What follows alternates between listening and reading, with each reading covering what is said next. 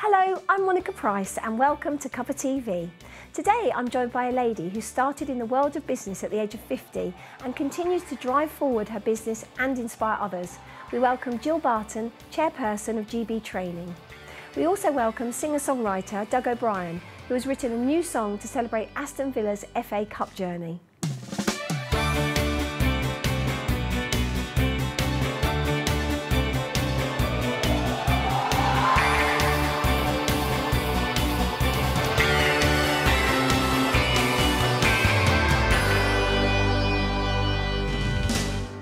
Let's welcome my first guest, who is a successful businesswoman, entrepreneur, and is passionate about her business after 20 years. We welcome Gill Barton, chairperson at GB Training. Hello, Gill. Thank you so much. Monica. Welcome to Cuppa TV. Thank you. Wonderful to have you on the show, Gill. So, you started your business. What age were you when you started your business, Gill? I was 50. 50. So Yeah. some people might think that's quite old to start a business. So what inspired you to do that? Well, I think I was at that age where you're changing as a woman, and I was ready to leave the company that I was with because I was travelling all over the country, and thought, no, I'll do something for me, and that's how I started it. I didn't intend to start a business. I intended to work for myself, and then I realised that it's better to have other people with you. I needed other people around me. And that's how it started. And I mean, you are an inspiration and continue to be so. But tell us a little bit about GB Training. What do they do? GB Training's, as it says, a training company. We started off just delivering soft skills and management training, but now we're widely known for our apprentice programmes and for functional skills and the mandatory courses. But it's looking at ages from 16 to any age. I think our oldest apprentice is 74, and I think they're going to do a feature about that because you're never too old to learn. Absolutely. And I mean, viewers that are watching will be inspired by the fact, to say you started your business, at a mature age. Some would say, I don't think that's mature, but some would say that. And it's just, is it important to you to make sure that women understand that you can start a business at any age? I think if you've got a dream, if you've got an idea, then you should follow your dreams, whatever that may be. Whether it's a business idea or whether it's something that you want to do as a person, you should always follow that and put everything you've got into it to make it work for you. And you've presumably got a really good team around you. So we've got a fantastic team. It started off with family members. I started off with my daughter-in-laws and then two of my sons. The businesses have expanded so that now all of the sons and wider family are within different businesses that we've now got. So it's using all of their skills, and we're a hard-working family. So that's and is it important to use the family? Was that something you wanted to do, to have the family involved with the business? Not at the beginning. We all thought that the sons, because we've got 5 sons, would follow the father into engraving. But it became apparent that, in some way or other, they fitted around what we did. And where it didn't fit, we invested in that, like a building company and then the garage for the eldest son, so that all of the skills in the family were used. And when you're working, I mean, as a family, it sometimes can be difficult to work as a family, but do you have a smooth ride every day? Gill, do you lead the helm, so how is it? I think it's changed over the years. I think in the early stages, because very much it was my baby, I did used to become very defensive if anything wanted to be changed, and I think now that's changed. It's become full circle, so that I'm willing now to allow the sons, because they're able to lead the way, and I just advise, which is much better from my point of view, because although I'm still fully involved and I still want to make it work and still passionate about it, I also like to have our leisure time, and it don't go in full time. It's just 2 days a week. Yes. I am on the other end of the phone the rest of the time, but it's a good work balance. And training, do you feel that's important to the young people to have training of any kind? It's imperative, and it's brilliant to see somebody that starts off and that they need either the edges smoothed, or they need the skills built or the confidence built and the knowledge base expanded, to see them into fruition and think, that's because of us. That's what we've done. And what about being a woman in business, Gill? Do you think it's changed over the years, being a woman in business? I think it's very much changed because I worked for Bass Leisure previously and there was not one woman on the board, on either of the boards. So I think it's changing, but I still think it's more difficult for a woman to make herself known in business, particularly because Birmingham's our diversity. The West Midlands, well, the whole country now is, but years ago it was in Birmingham, there was a lot of ethnic groups. And so a woman coming into business was either frowned upon, or I think that helped being more mature, that you could gain the respect. So I would say probably that was an advantage being older. Whereas if I'd have been a young woman, I may not have been listened to at that time. Yeah. I mean, it's crazy, isn't it, to think about it, really. But in what you're saying, probably viewers that are watching will probably relate to that and think, you know, that is true. And do you think, how difficult would it be then for you, for someone younger coming into a business who wanted to set up their own business, a younger woman? Do you think there's easier steps now, or do you think it's just as difficult? I think it possibly now that there's not the funding available to start off. I mean, I had to do a presentation, and I think I got at the time it was something like £4,000, which got me a computer and things like that, you know, to start off. I don't think those grants are available now, but I think as now there's a lot more equality. I think it is easier now for younger people if you've got the ambition and you've got the drive and you've got the people skills, then and your business sense does make sense, that you've carried out your research and you know it can make money, then you are believable. And I think it's about the person, it's about whether the other person that is helping them along the way, whether it be the bank or somebody else, believes that person will fulfil what they say they'll fulfil. And it's important to you still, because you continue to work and continue to fulfil your dreams. Would you see that in the foreseeable future, Gill, to continue just doing what you're doing? I can't see an end to it. I can see a little bit less time. But I think now and again I'll get a buzz and I think, no, I really want to be involved in this bit. But then some of the things I think, oh no, get on with it. You know, that's day to day. So I think that'll always be in me, to think, oh, this is an idea. I mean, we've gone down some, you know, fanciful routes. You know, we were going to have a chateau in France and have weddings and things there, and spent a lot of time doing the research on that, and it didn't pan out. But that's what you do in business. You look at things, and if it's not viable, you don't do it. However, that might seem at the time something nice to do. And when you're working, what's been one of your sort of mantras, the things that keeps you going, to keep you passionate about what you do? Is there anything that you think of? Is there anything that inspires you? I just think it's about positive thinking, and with positive thinking, you can only change what you're able to change. With positive influencing, really, that you can influence people around you, but in a positive way. And that is a driver, you know, to see, as I say, other people. I ran a women's development programme in the early days with 40 women, and that was really nice when at the end of it, some of the women stood up and said, God, I was frightened to come through the door, and now look at me. And that's really good, and still keep in touch with quite a few of those women now. It's very humbling, I would imagine, because you've given something back to them, haven't you, really, and given them the skills. Yes, it's a shared experience, you know, that, and I didn't realise when I first became self-employed and before I started GP training, how important it is, your network, that the people that you meet and that are going to be part of what you do. And it is really important for anybody, you know, not just a business person, to have a really good network about them for when things go wrong in life, so that you've still got that network to pull things together. Because it's never plain sailing, any business. We've had our ups and downs over the years, and we're still strong now with the family at the helm and a really good team behind us. And do you go work across the UK? Because obviously you're based in the West Midlands, but Not now. No. The company does, sorry. Yes. Yes. We've got an office in Stoke, and the company works London and across, you know, the north, etc. But we don't go as far as Wales, and we don't go as far as Scotland.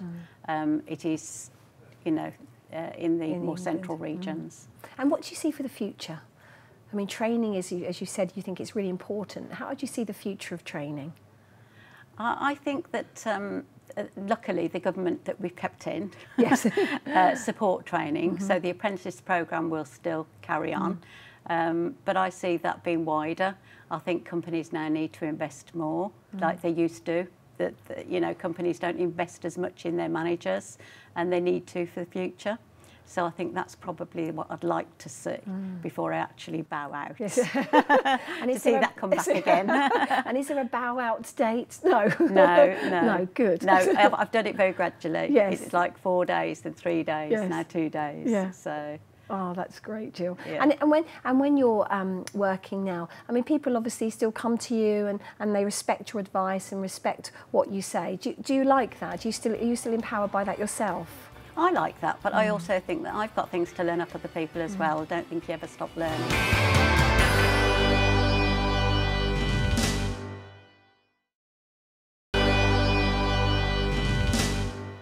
Welcome back to Cuppa TV. I'm now joined by singer-songwriter Doug O'Brien, who has written songs before for his beloved Aston Villa and now joins me to talk about his new composition. Welcome, Doug. Thank you so much for joining me on Cuppa TV. Hello, Monica. Thank you for asking me to come in and see you. Very lovely to see you. So obviously a Villa fan. How long have you been a Villa fan, Doug? I've been a Villa fan since the first time I ever went into the ground, which was in 1968. First ever game, Villa versus Bristol City in the old second division. We won the game 1-0.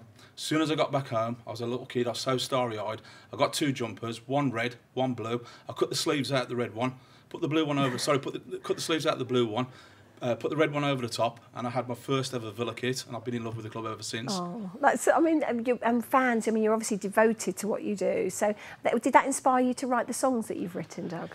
Well, no question about it, because when you're a Villa supporter, you eat, sleep and breathe the whole thing, and I write songs anyway, so somewhere along the line it's going to come out, and obviously that's what I do. Now tell us about what you've written already before we get to your new one. You've done some songs already, so tell us about those. Yeah, I've written a number of songs in actual fact about Aston Villa Football Club. The very first song I ever wrote was called Rotterdam 82, obviously as a commemorative song for when Villa won the European Cup in 1982. I actually wrote the song 3 days before the final on a little Casio keyboard. Got the keyboard out, played a G, played a B minor, played a C, played a D, and I thought, there's a song there, and off I went, and that was it. And I wrote the lyrics 3 days before the final. Then when we won the game, I then obviously wrote further lyrics, and that was it. And Mervyn King, who's the former governor of the Bank of England, he actually selected it as a choice on the legendary BBC, trying to think of the programme, Desert Island Discs. Yeah, I was going to say, was it Desert Island Discs? Desert Island Discs. And so a lot of Villa fans are obviously familiar with that, and it's been played, you know, all around the world. Oh, that's incredible. And but it's not just Villa songs you write. You've been a singer-songwriter for how long have you been a singer-songwriter? Truthfully, I would say since 1982, since Villa won the European Cup. I have written a lot of songs, obviously, not to do with Villa, but they're more deep, they're more personal. Songwriters, they're sort of very introverted. So I've written a lot of songs, but it's Villa more than anything else, where you know I'm actually in the spotlight for writing songs. And now, I mean, they're on their FA Cup journey. So, what's your feelings about that? Well, to be honest with you, I'm not the best spectator to sit next to. When I'm at the game, I've got a lad called Lloyd who I sit next to, and a girl called Andrea, who's absolutely amazing because she's a proper Villa supporter. She's like me. Panics. Last time we played against West Ham, every time the ball came in by the goals, I was jumping about going, quick, Jay, get the ball, get the ball. And if you went and played the 90 minutes back, what you'll find is it was a really comfortable 1-0 victory. West Ham were hardly ever in the game.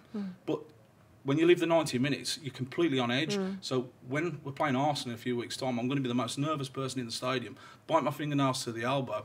And the thing that worries me more than anything else is we played Arsenal at Villa Park earlier in the season, and they scored 3 goals in 2 minutes. The first half of the game, first half an hour, nothing was happening. We were matching them, no problem whatsoever. Then, wham, bam, thank you, ma'am, 3 goals in 2 minutes.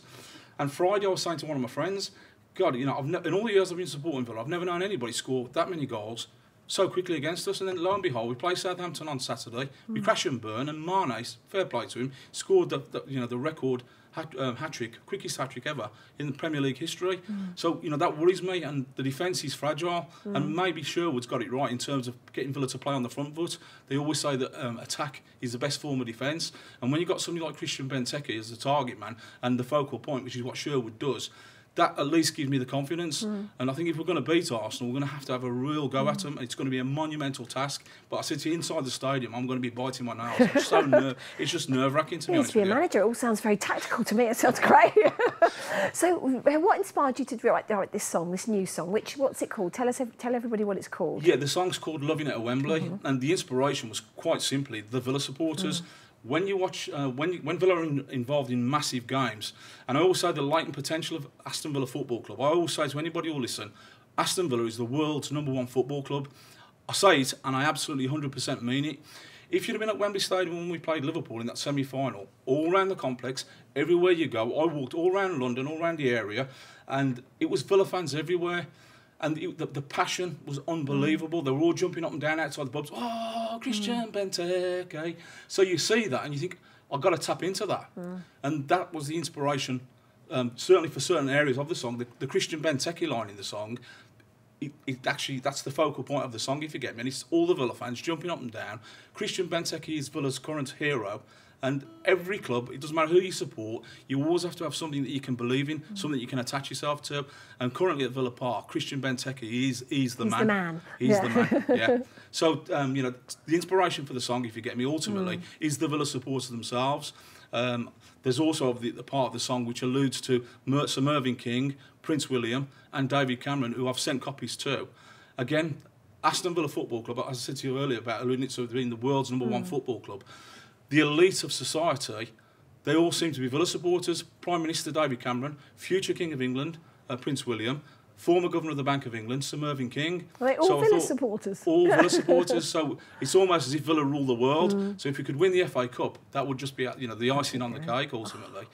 So that was the inspiration for the song. The song is not just a celebration of Villa getting to Wembley, it's also a celebration of our supporters, because I always believe the Villa fans are the best fans in the world. Right, Doug, so let's hear a little bit of this lovely song then. So what's it called? It's called Loving It at Wembley. OK, off you go.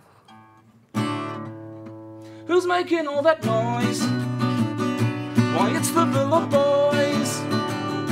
We're buzzing actually. We're worth for loyalty. Oh, with a ooh, ah, and a Paul McGraw. Oh, Christian Benteke. The Villa boys are simply loving it at Wembley. Yay! Now, who's singing that? Who's we got to sing that? Well, you can tell there by the way I struggled. Not that I said. Yeah, there's a top A in that song there. Yeah. Which is the O Benteke line, which I've just tried to sing, and you can see I can't get there. So obviously we've got a professional singer in, a lovely fella called David Taylor. He auditioned for The Voice. He would have gone a long way in that, there's no question about it, but his manager says, I don't want you to progress that, please. So he's sort of pulled him out of it on the quiet. So David Taylor, he lives in Great Bar, and I say he's an absolutely fantastic vocalist. Fantastic. Also, I managed to employ a lovely guy called Ben Drummond, who is a local musician, and he's anybody who knows the Birmingham scene, and obviously my manager, Barry Tomes, he's completely au fait with the scene. Ben Drummond is one of the most gifted musicians in Birmingham, in the music industry, and I got him into the recording studio, and credit to him, most of the song and what you hear, Ben's influence is in there. I've showed Ben exactly what it is that I want, the heavy bass, the chop on the rhythm guitar. We've sat down in the recording studio with Chris Moore, one of the producers. So all these people who've been involved in the project, they all need the accolades as well. Yes, I'm at the front and I'm doing what I'm doing now, that's great. But these guys, they need their round of applause as well. And is this song available now, Doug? Can people get the song? Yeah, the song is available on iTunes. I believe it's also available on YouTube. Okay. I think you might even have a little clip for everybody. But yeah, it is available on iTunes. Loving It at Wembley, David Taylor, and we've got 2 versions. When I was in the recording studio, you'll probably know yourself, Monica, when you're in recording studios for a long time, your brain becomes fatigued and you can listen to a track and listen to it and listen to it. And the more you listen to it, you think there's something missing. So I had a moment of inspiration. I said to Chris Moore, the producer, it needs some strings. So we sat down and we put a strings arrangement in it. And I thought, yeah, that sounds wonderful now. That was on the Friday. On the Monday, came back and had a fresh listen, and it's what you call fresh ears. I listened to it and I thought, it don't need the strings. It was okay as it was. But fans I've spoken to and other people in the industry, they say, no, it does sound better with the strings. But personally, you know, I'm saying no, the proper version is without the strings. But what we did as a compromise, we released it on iTunes. Loving It at Wembley with strings by David Taylor. Loving It at Wembley without strings, David Taylor. So you got two choices. You've got two choices of music. And what's your hopes for the song, Doug? To be honest with you, my hopes for the song, it's more to do with my hopes for Villa. All I really want, truthfully, is I want Villa to win the FA Cup. That's all I really want.